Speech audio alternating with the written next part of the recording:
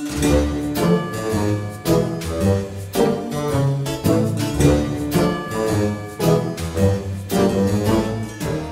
gang, welcome back to another video.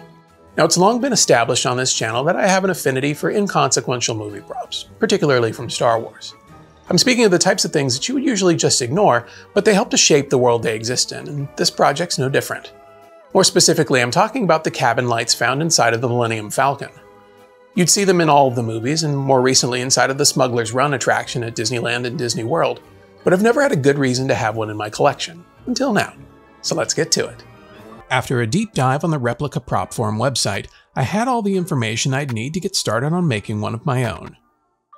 Now, to get this project underway, I'm going to need to fire up my 3D printer and get to printing the light fixture portion, which fellow YouTuber Rebels Refuge was kind enough to send me a model of, since it'll take the longest to print.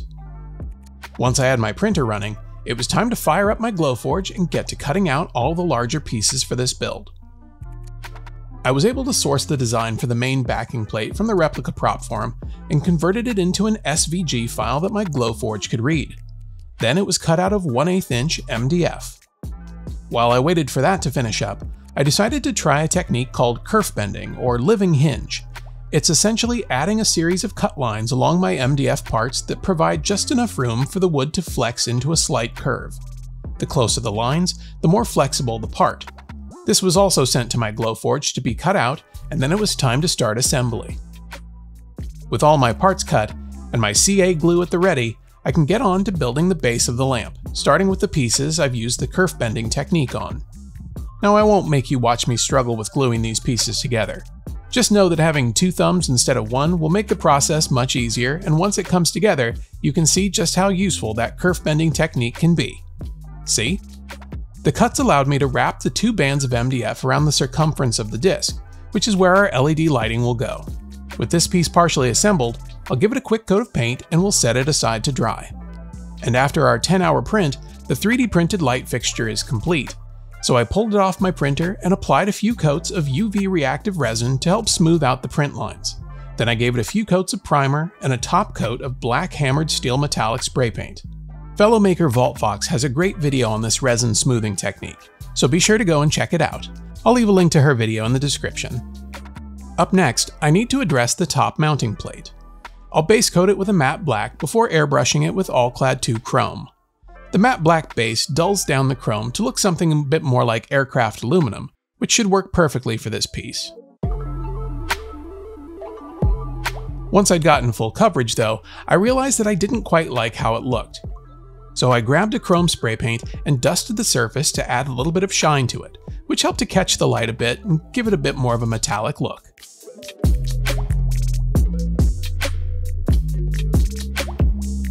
While I wait for the paint to dry, let's talk about lighting. For this project, I'm testing out a version of LED strip lights that I've never used before. It's designed to replicate the look of neon, but what caught my eye about it was that it comes pre-diffused, so the lamp should have a nice even glow when it's powered on. So I cut down the LED strip to a length that fit the inner back plate, and then fastened it in place with a bit of hot glue, being sure to leave the wire leads hanging out of the small opening in the bottom. I wanted to be able to dim this light, so I found a dimmer switch from another build and removed the plastic housing to reduce its size. But then I realized it wouldn't fit inside the lamp, which got me to thinking about how to hide the dimmer. So I grabbed a 4-inch PVC pipe and cut off an 1¼ inch section to house the dimmer.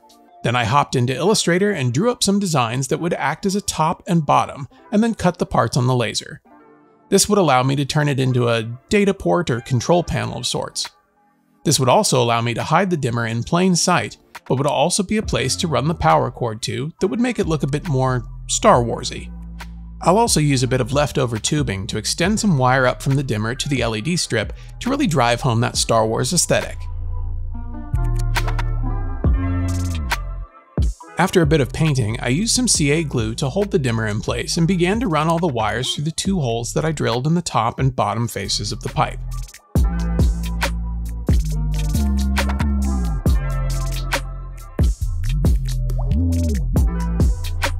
A bit of hot glue should keep my power cord in place permanently, and then it's time to close it up. Thankfully, the cap fits snugly, so I won't need to glue it in place, just in case I need to access it later.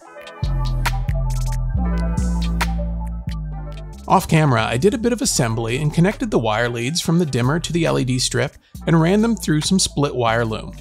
Then it was time to test out my connections in the dimmer.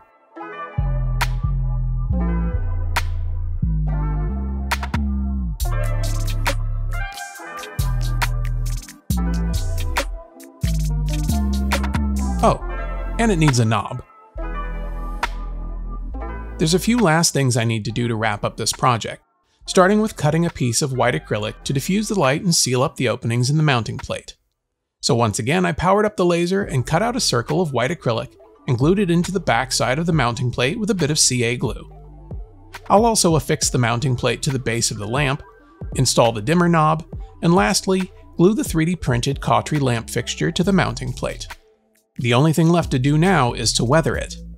So I grabbed my go-to oil paint color for weathering, raw umber, and a silver Sharpie for all my chips and scratches, and got to work. This is the most zen part of any project for me, adding points of interest to the piece with paint to tell a deeper story, and it really adds to the Star Wars Rebel aesthetic.